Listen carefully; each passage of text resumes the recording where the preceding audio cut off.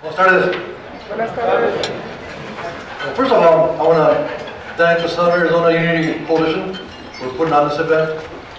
And I want to congratulate the people who are going to receive awards.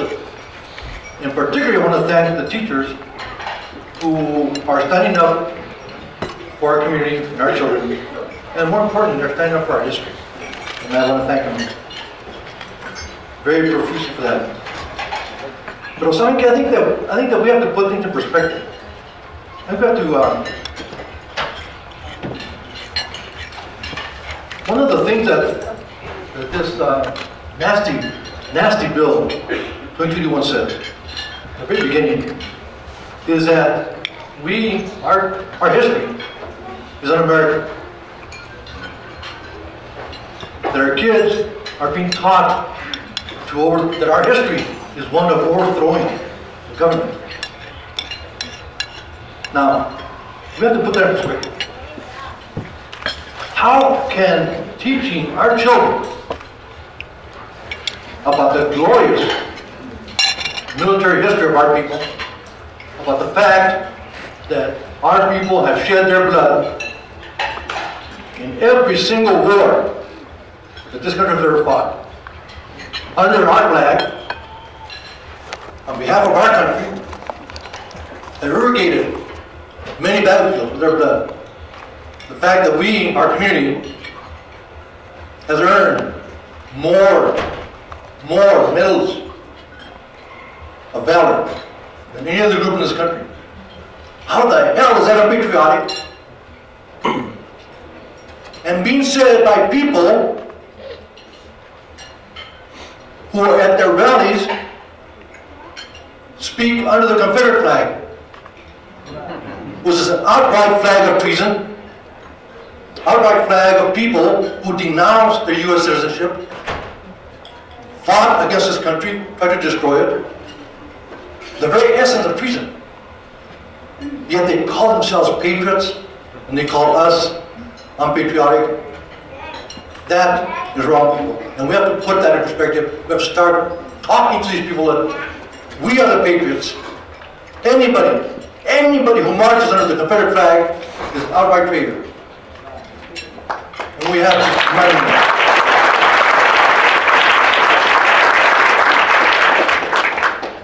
And how can teaching our kids about la Asociación de Madres y Esposas, who during World War II went around organizing victory gardens so our troops, so our government would be able to send food to our troops. So we grew our own. They went around organizing victory gardens. And they went around in the alleys and in empty lots, pepenando scrap iron and selling their silverware so they could contribute to the work instead of war bonds. How is that unpatriotic? How does that foster overthrow the government? That is wrong that they're doing this. How can they call the fact that Mexicanos, our community, introduced ranching and mining techniques that made our country, our state great?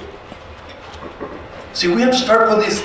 We have to start telling people that we are the patriotic ones, not they. We are the ones who built the state, not they. Hate did not build the state. Hate did not build the state.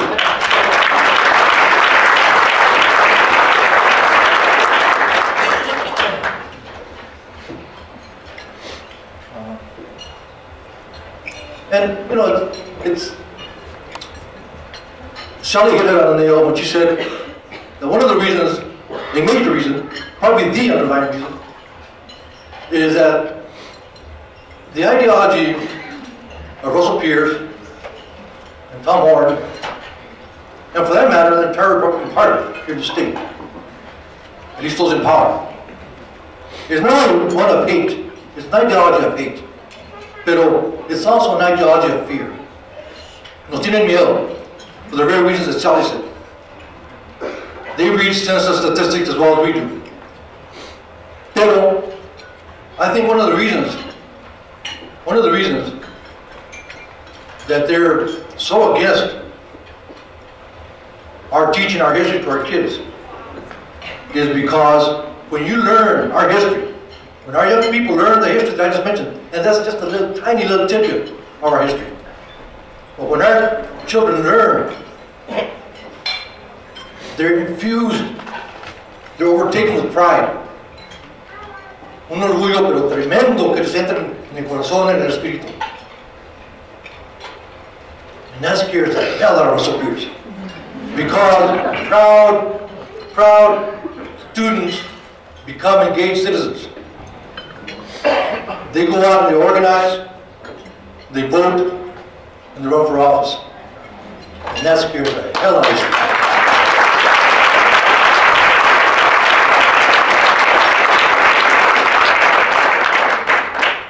And also, Chicano studies, Mexican American studies, brings people together. We said in this room, I taught Chicano studies for many years at the university, 20 years. And in all my classes, every single one of my classes, there was never a class that I taught that had only Chicanos in it. They were all mixed. There were white folks in there, there were black folks in there, there were American folks, Asian folks, all kinds of folks.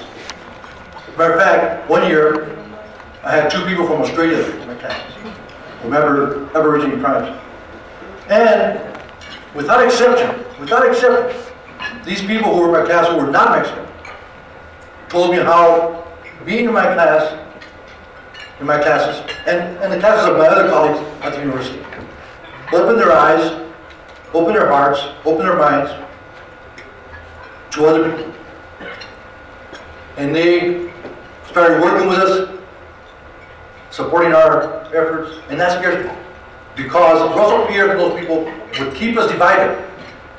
They would keep us divided from our black brethren, Asian, Native American brethren, white brethren, Jewish brethren, and everybody else. But we see here today that that's not happening. Chicano studies actually brings people together, and that scares Russell Pierre and those people. You know, some people have told me that they're kind of upset with a lawsuit that's going on. Not because they don't support it, but they have this notion, and it's kind of a true notion, they have this notion that the law is a terrible thing to use in a political fight. Because the law is so slow, it takes years to litigate an issue. And it's expensive. Lawsuits are very expensive. And it takes a long time to litigate something. And that's true. I mean, that part is true. Pero the lawsuits are extremely useful and helpful. I'll give just a couple of examples. Just this month, President Obama conferred the Presidential Medal of Freedom to Celia Mendez. Anybody know who Celia Mendez is? Celia Mendez was a named plaintiff in the 1948 lawsuit in California, Mendez versus Westminster. And it was that case that for the first time in American history, established the fact that separate but equal in education was our Constitution. And the very famous 1954 Brown versus Board of Education case actually used the Mendez case as its basis. And we all know what that's done. That fundamentally changed the whole dynamic of education.